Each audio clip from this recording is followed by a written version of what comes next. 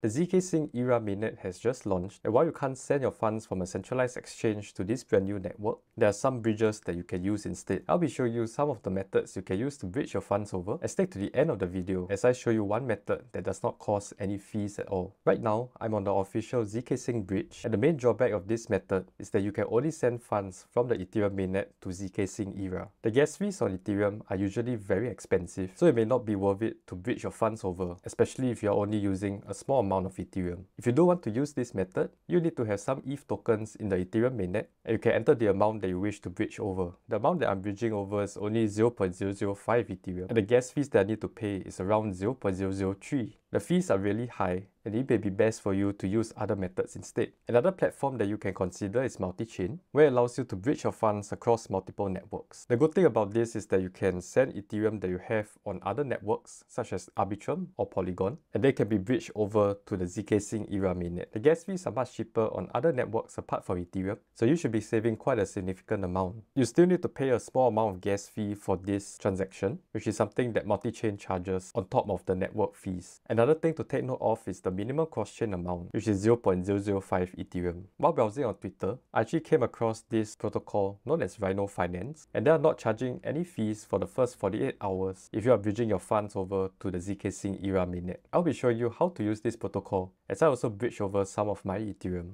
If you're using Rhino Finance for the first time, you may need to approve a signature request like the one that you see here. My funds are being secured in my Ledger wallet, so after I click on this sign button, I will need to physically approve this message on the device as well. There will be this second request that you need to approve as well, and this allows Rhino Finance to approve high-speed off-chain transactions without constantly needing your approval. I'm on the bridge page on Rhino Finance, and it is now asking me to deposit some funds to the platform. In contrast to the multi-chain bridge, where you can bridge Ethereum from any of these networks, you are only limited to these three networks on Rhino Finance. The one that I'll be using today is Arbitrum, as the gas fees are much cheaper compared to Ethereum. You need to have some Ethereum on this particular network. I have another video, and I'll leave it in the description below, where I show you the cheapest way of sending Ethereum to the Arbitrum network. I'll be depositing 0.03 ETH from the Arbitrum network into Rhino Finance. So the gas fees here only cost 31 cents, and this is way cheaper compared to bridging it directly from the Ethereum network. So right now, I'll just confirm this transaction on my Ledger wallet. The deposit has been a success, and you may need to wait a while before the balances are reflected in your application. The next step is for me to send it over to the zkSync mainnet. If I wanted to bridge the fees over to Arbitrum, it will cost about $3 worth of Ethereum. The good thing is that right now, Rhino Finance is still having this promotion, so I do not need to pay any fees when I'm bridging over to the zkSync mainnet. I can enter the amount of Ethereum that I wish to send over, and once I click on confirm withdrawal, you may need to wait a few minutes before your funds are being reflected on zkSync Era. The problem with Rhino Finance is that it does not provide any notifications once your bridging transaction is completed.